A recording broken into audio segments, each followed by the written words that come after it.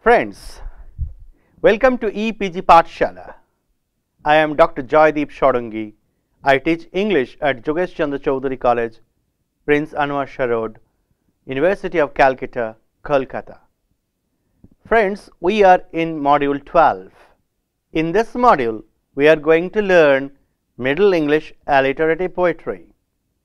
This module is written by Dr. Mohua Bhaumik, who teaches English at Derozio College, Kolkata, West Bengal. Now friends, what are the objectives of this particular module? The objectives of this module are: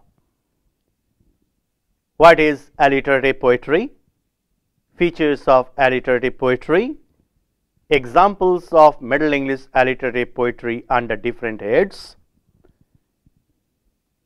and we will also discuss at length about the implications of Middle English alliterative poetry with suitable illustrations.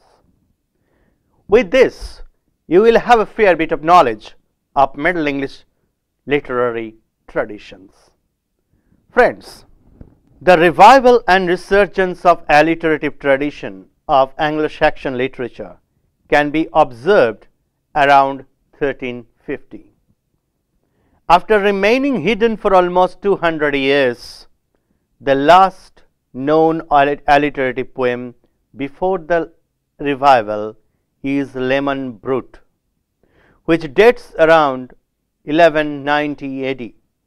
Then after a prolonged gap, approximately between 1350 and 1400, several poems appeared in a particular meter, which can be traced as a continuous development from the old 4-bit alliterative measure of Beowulf and Cineolf. It was the same metrical pattern, but the significant changes. Alteration was meant more for decorative purpose than for structural requirement. Since the line was turned into a unit and thought, for many poets, searching the later turned into passion, and alliteration occurred on 3 syllables in a half line or carried through consecutive lines. Majority of poems belonging to the alliterative revival belong to the North and Northwest Midlands, with a few exceptions like Piers Plowman, which came from the West Midland.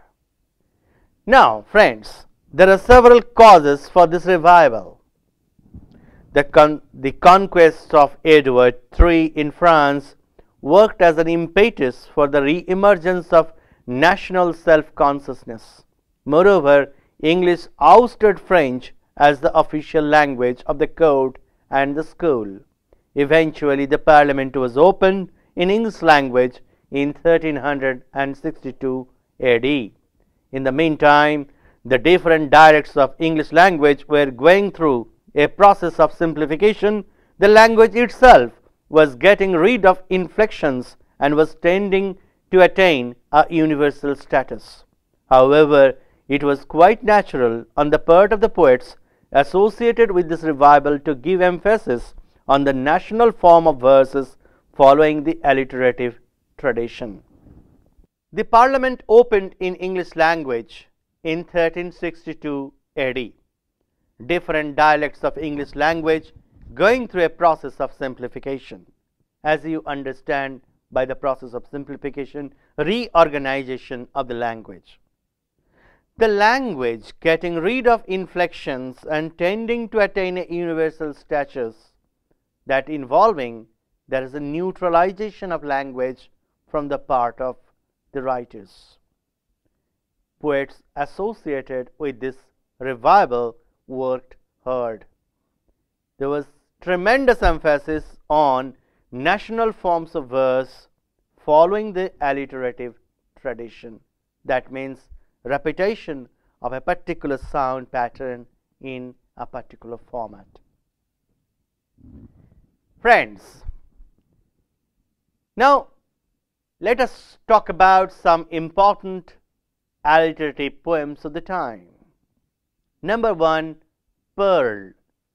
Pearl is essentially a pearl in literature, and it's a symbolic overtone in many contexts. Number 2, purity. Number 3, patience. Number 4, Sir Gawain and Green Knight. These poems have been named accordingly to their positions in the manuscript. First 3 are religious, while the last one is an Arthurian romance. By the time you know what Arthurian romance is. But if we look into the stories of all 4 texts, we can easily understand the pattern, formation, and the thematic outline that deal with the particular time given in the framework. Friends, among all these stories, no one can forget the contribution of Sir Gawain and the Green Knight. It is one of the most representative of all Middle English alliterative romances. It is one of the finest examples of Arthurian romances written in English. Much like French romance, it tells a story of its own sect. There is no moral preaching involved in the text, but there are symbols used at different places. Poet excels in characterization, descriptive details, handling of plot, and use of long lines. The lyrical elements were introduced.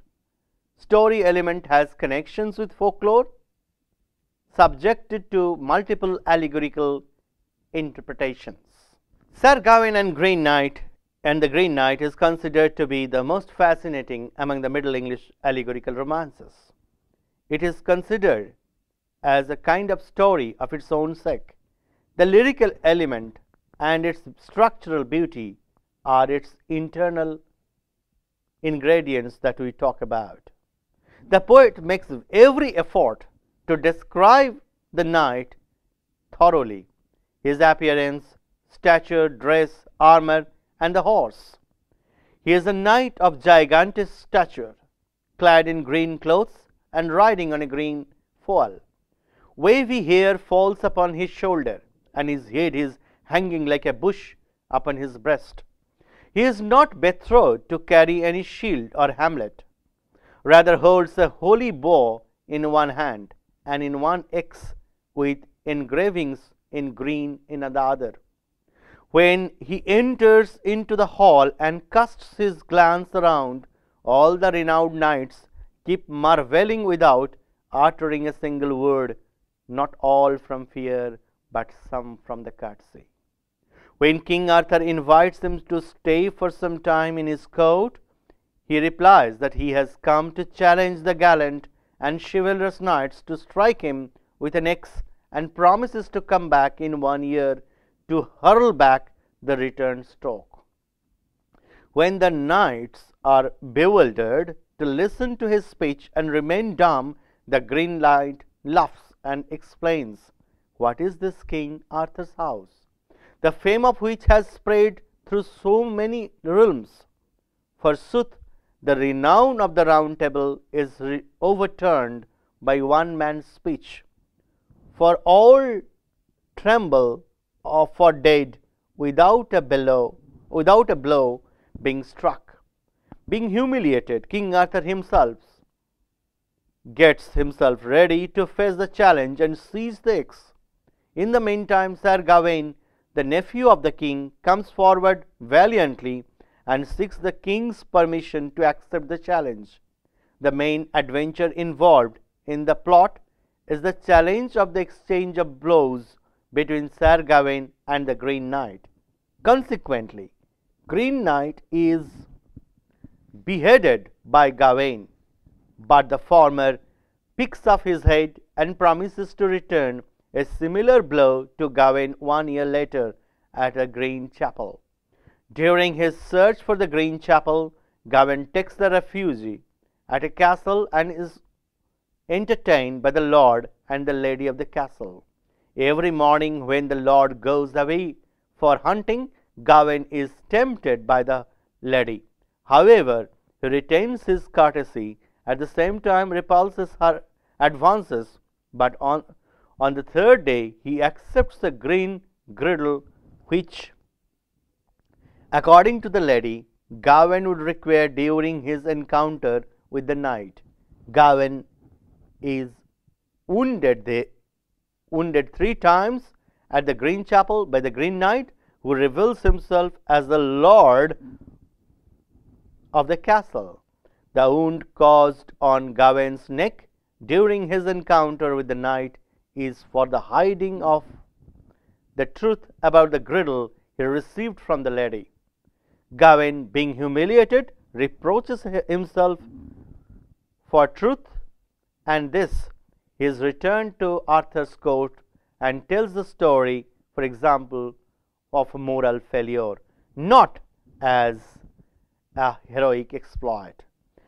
There is an unmistakable sophistication in the grace of the narrative and the technical skill of narration. This is an example of a beautiful narration of the time. The alliterative mote the author. It is an important category of the Middle English alliterative poetry, preserved in Lincoln Thornton manuscript. It is a retelling of the later portion of King Arthur's legend that we are familiar with. The story element of the poem is the adaptation of Book 9 and 10 of Geoffrey of Monmouth's History of Kings of Britain. There are episodes like the Round Table inspired by Lemon Brut and Wes's Roman de Brut. It is a realistic representation of events and the chronicles of times. Now friends, what is the implication of the alliterative poems? Often the critics say they are the expressions of social protest. Under this head, the most remarkable example is the vision of William concerning Piers the Ploughman. It is by far the most exemplary representative text of the age. This poem exists in 3 different states: A text, B text, and C text. By this, we can conclude with a note that Middle English alliterative poems have their own status in the literary tradition of the Middle English period. With a pre-knowledge of Middle English prose, romances, Arthurian texts, the role of the Round Table, and other heroics, we can easily assess the importance and the versification of the Middle English poetry. The poetry is alliterative, and it is a departure from the Anglo-Saxon alliterative poetry tradition.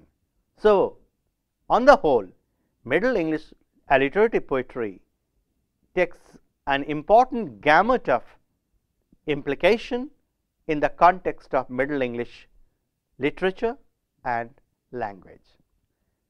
Friends, don't go home without noting down the audiovisual links on the screen.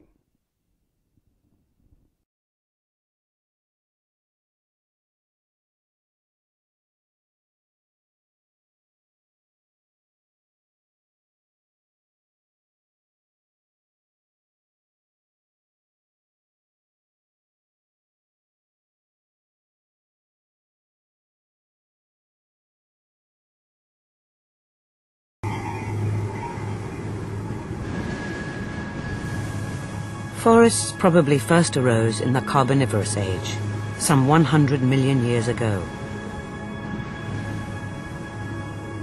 The primeval forest would have been large, dark, and dense with trees. No wonder that early man, exploring its depths, began to imagine spirits of the forest, a magic wood. Perhaps the strange shapes and elusive perfumes of the forest air inspired him to think that he was in the presence of awesome gods and demons.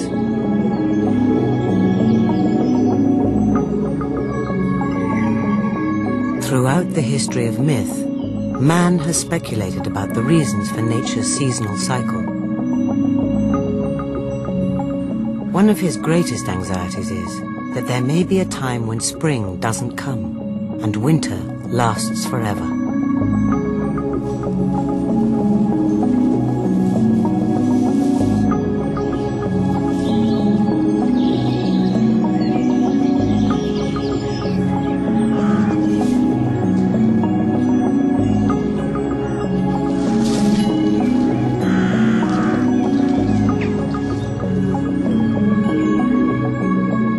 Nature's cycle of renewal and decay, life and death, provides the central theme for the tale of Sir Gawain and the Green Knight.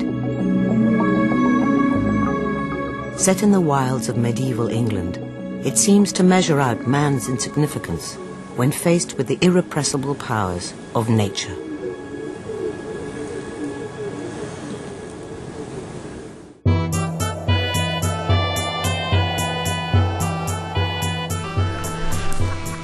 One winter, at a banquet, the court of King Arthur was celebrating the dawn of a new year.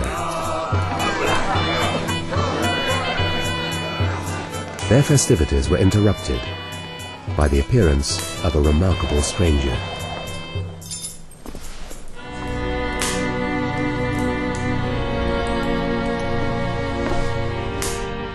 The stranger informed the court that he was the Green Knight, and that he'd brought them a challenge. He invited any knight to strike his head from his shoulders. But there was one condition. If the Green Knight survived, the challenger must, 1 year later, submit himself to the same ordeal.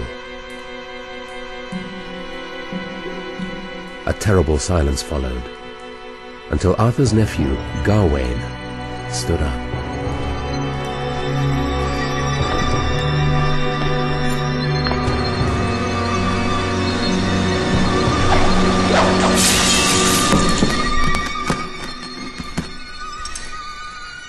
Then, to the court's astonishment, the body of the Green Knight rose.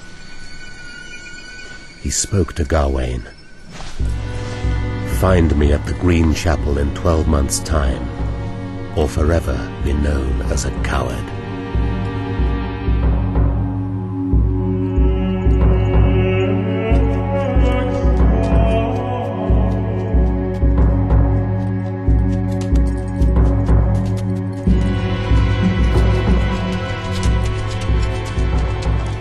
A year passed, and Gawain set out to meet his fate at the Green Chapel.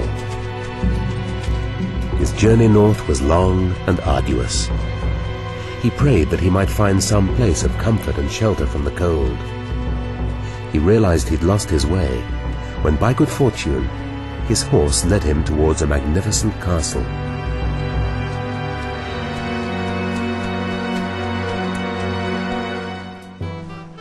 Once inside, Gawain was welcomed by the lively and hospitable owner.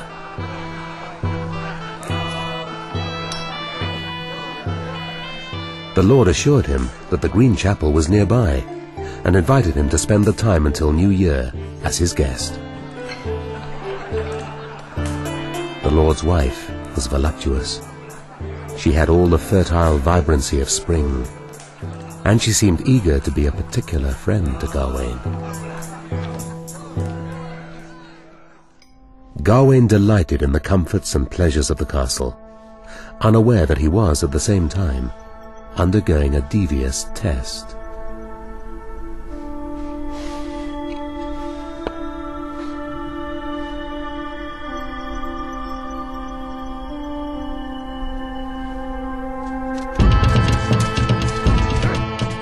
Over the next 3 days, the Lord went out hunting in the wild woods, leaving Gawain in the castle.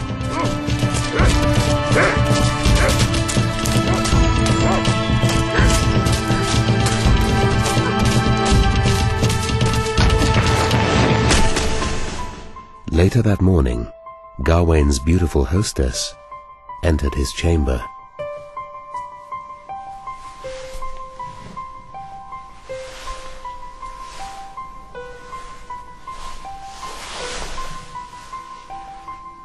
preserve his knightly honor, he resisted her advances by pretending to sleep. In doing so, Gawain passed the first stage of his test.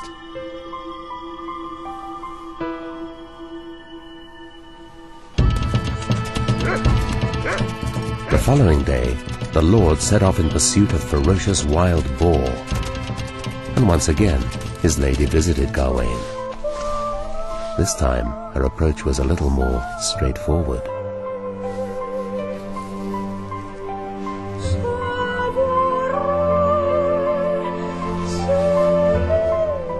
But the gallant knight, determined and courteous, stood firm. Gawain had now passed the tests of both chastity and loyalty. The third day dawned.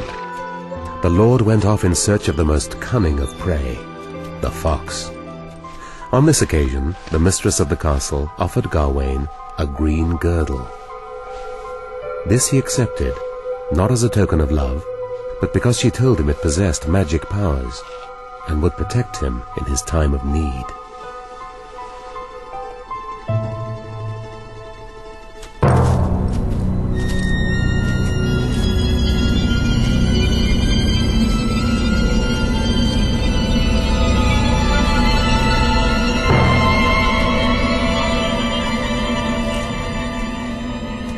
So, with fear and trepidation, Gawain went to face his doom.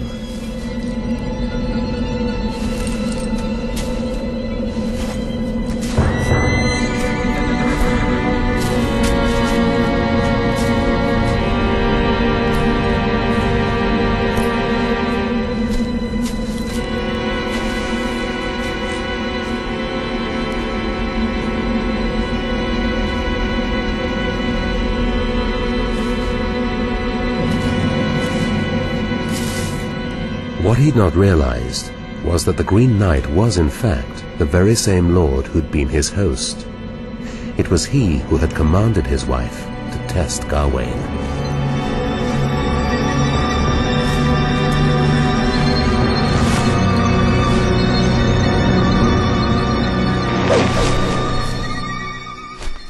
Gawain was allowed his life.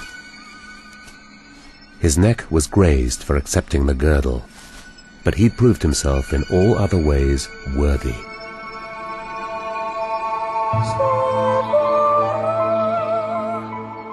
The air became suddenly mild, and spring brought the forest back to life.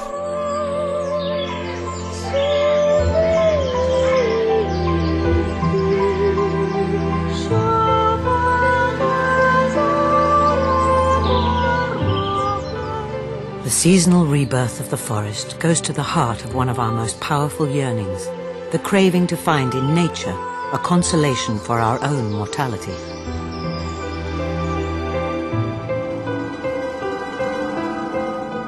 Historically, the leafy head of the green man is an image of nature's powers of renewal. It symbolizes the irrepressible force of natural life.